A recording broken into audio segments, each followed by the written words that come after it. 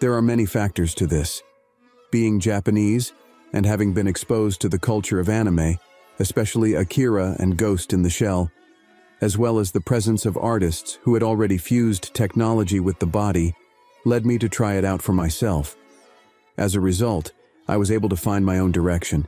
This goes beyond the logical aspects of myself, and in terms of pure motivation, I think it's an extension of trying various things like, I used to play in the sandbox as a child.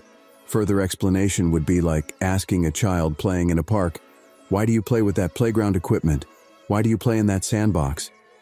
It's part of the fundamental personality formation that all adults go through, so to me, it all seems like the fluctuations and the will of the universe. The only thing that remains is gratitude.